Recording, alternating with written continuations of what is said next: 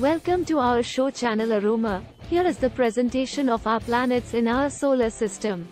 Hello everyone, and welcome to our presentation on the planets of the solar system. In this presentation, we will be exploring each of the 8 planets and learning about their unique characteristics and features. Mercury. Let's start with the innermost planet, Mercury. Mercury is the smallest planet in the solar system and is also the closest planet to the Sun. It has a rocky surface and is heavily cratered, making it appear similar to our Moon. Mercury also has a very thin atmosphere and extreme temperature variations, with temperatures reaching up to 800 degrees Fahrenheit during the day and dropping to minus 290 degrees Fahrenheit at night. Venus.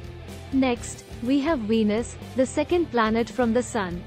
Venus is known as the morning star, or the evening star, due to its bright appearance in the sky. It has a thick, toxic atmosphere and is the hottest planet in the solar system, with temperatures reaching up to 864 degrees Fahrenheit. Venus also has a very active volcanic surface, with many large volcanoes and lava flows. Earth.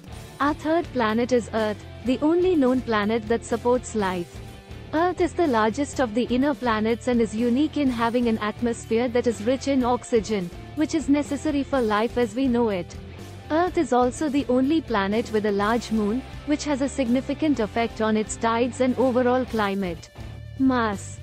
The fourth planet from the Sun is Mars, often referred to as the red planet. Mars has a reddish appearance due to the iron oxide, or rust, that covers its surface. It has a thin atmosphere, and its surface is characterized by large valleys, deserts, and mountains, including the largest volcano in the solar system, Olympus Mons. Jupiter.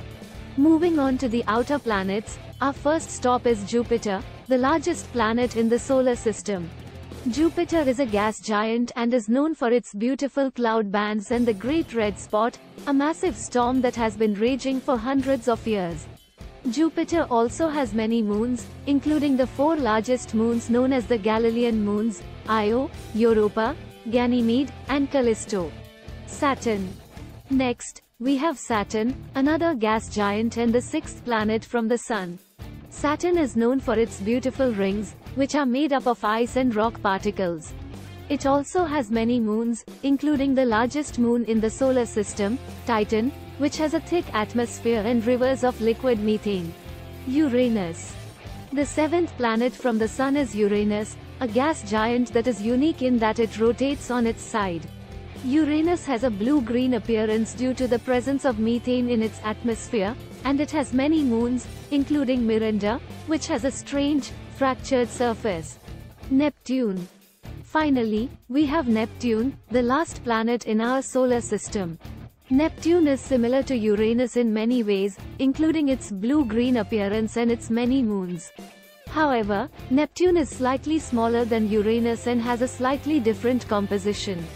And that's a quick tour of the planets of the solar system.